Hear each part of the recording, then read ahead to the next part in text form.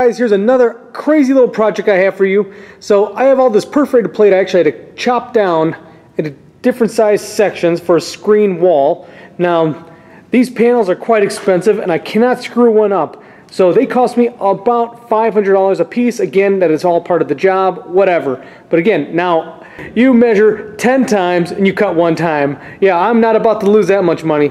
Now, as I had to cut these through the holes, now I was also trying to keep as much meat as possible. I don't want to break through that wall. But now I have all these nubs I need to grind down.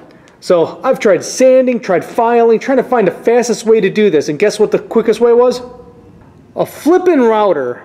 Who would have thought? This thing's chewing through it like crazy. So I set up a guide on my table, slap my sheets up, bring that sheet all the way up to where that edge of the hole, or well, what needs to be removed, is flush with that rail.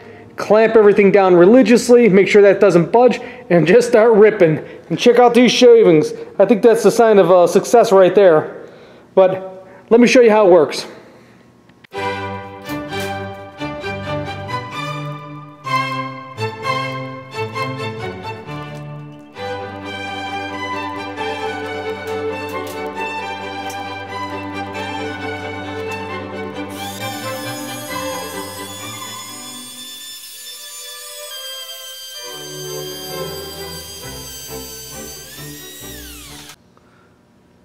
Check out that nice shiny edge.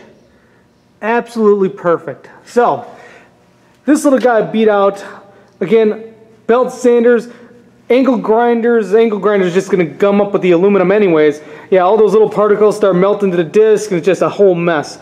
But yeah, this thing's just eating through like nothing, leaving a gorgeous edge on there. Guys, thank you very much for watching. Don't forget to give me a thumbs up if this was helpful. Please don't forget to subscribe for other crazy tips and projects. Later on.